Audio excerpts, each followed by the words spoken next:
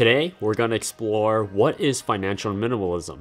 So a lot of you heard about how to be frugal and how to save money, and that is how you got to be wealthy. But that's not the whole story, but that's another topic for another day. So financial minimalism, it is about taking a less is more approach point of view when it comes to spending on unnecessary things and focusing more of your attention onto money and energy on experiences and purchases that add value to your life. It emphasizes being intentional about how you are using your money. Rather than spending money impulsively or mindlessly, you are considerate of whether a particular purchase might offer any lasting benefit. So basically, you're looking at the liabilities versus assets. So by requiring you to be more conscious of how you spend your money, becoming a minimalist with money doesn't mean you will spend a deprived lifestyle. Instead, you choose to include any of those things in your life that are meaningful to you and align with your values and minimalist belief. So forget about planning for future and long-term goals and neglect on saving and investing, because financial minimalists don't do these things, and they don't also worry as much about money as mentioned above. 60% of Americans say they feel anxious about thinking about their personal finances. And now it brings up to another 50% of Americans say they're thinking about money in general makes them feel stressed, which doesn't really have to be the case. So if you look at the benefits of financial minimalism, the exact benefits of financial minimalism can't deliver will depend on how you apply it. But in generally, financial minimalism can benefit you in the following ways. So first, you break down minimalist finance can help you reduce or eliminate unnecessary spending from your budget. So if you spend less, which helps you save a lot more money in your budget to pay off debt more quickly, and next you'll be able to be less likely to run up new debts if you're living within or below your means.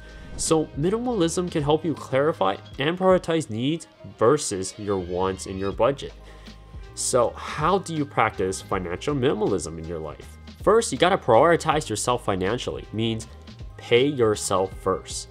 By setting aside savings more than other expenses, automated transfers to your savings to avoid spending temptations, and in today's world where materialism and consumerism reign supreme, because that's how the world works, it's easy to get caught up in the endless pursuit of more. However, financial minimalism offers a refreshing alternative. So advocating for a conscious and intentional approach to money management by focusing on what truly matters, you can simplify your life, you can also reduce your stress and achieve financial freedom. So crafting a budget for financial clarity. This one, you have to distinguish between the foundation of financial minimalism, which lies in creating a realistic and manageable budget. Begin by calculating your monthly income after taxes. Then list your essential living expenses, such as you got your housing, then you have your food, and then you have utilities, and you have transportation. These are not the main 5, but these are in general what most people have to go through. Next, you have to create a separate list of non-essential spending. So you have including entertainment, you have dining out, you have impulse purchases. Everyone's gotta have it, you and me will have it eventually. So once you have a clear picture on your income and expenses, now subtract your expenses from your income. Ideal, you should have more money left over after this calculation. This excess can be allocated towards saving goals, debt repayment, or simply enjoying life's simple pleasures. Next, be mindful of your spending. So basically, you gotta tame yourself on the impulses to buy. Everyone's gonna come up. No matter how you train yourself, even how I train myself, it always comes up. When you see a new shiny object, a car, you're gonna want it. Or a brand new computer, you're gonna want it. So by embracing financial minimalism requires a mindful approach to your spending. So first, you gotta resist the temptation of impulse buys by adopting a 48-hour rule before making unplanned purchases. So this delay allows time for reflection and can help you discern between true needs and fleeting desires. Next, you should consider on taking a 30-day no spending challenge to curb your unnecessary expenses and break the cycle of impulse buying. This exercise can help you identify areas where your spending can be reduced and is still a sense of control over your finances, like you see on those TikTok challenges from now and then. Then the most important one, social media detox, which is unplugging for yourself from FOMO. So social media can be a breeding ground for financial discontent. I mean, you're even watching one right now, but I'm trying to help you out. Which they constantly bombarding us with images of lavish lifestyles and unattainable possessions. So to combat this, consider taking a break from social media. This can help you reevaluate what truly matters to you and avoid a lifestyle-driven spending. Which brings down the next thing that a lot of people do neglect: breaking free from financial burden. High interest debt can be a significant financial burden. So consuming a large portion of your income and hindering your ability to save. So if you prioritize paying off your debts to free up your monthly funds and alleviate stress, seeking guidance from reputable organizations, for example, the National Foundation for Credit Counseling, the NFCC, for a personalized debt management plan. Now after that plan, next you have to trim the unnecessary. This means decluttering your life and your finances. So financial minimalism extends beyond managing your finances. It also encompasses simplifying your life. Evaluate your possessions and eliminate non-essential items that clutter your space and contribute to unnecessary spending.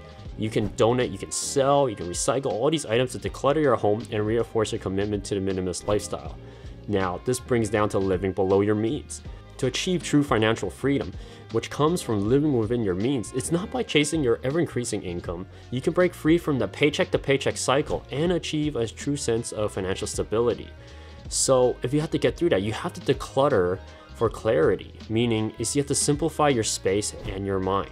By decluttering your physical space can have a profound impact on your mental clarity and financial well-being. So by discarding unnecessary items, you create a more peaceful and organized environment. This also helps reduce stress and fostering a sense of mindfulness. Now, this breaks down to the next one, which everyone needs to do, which is invest in your future.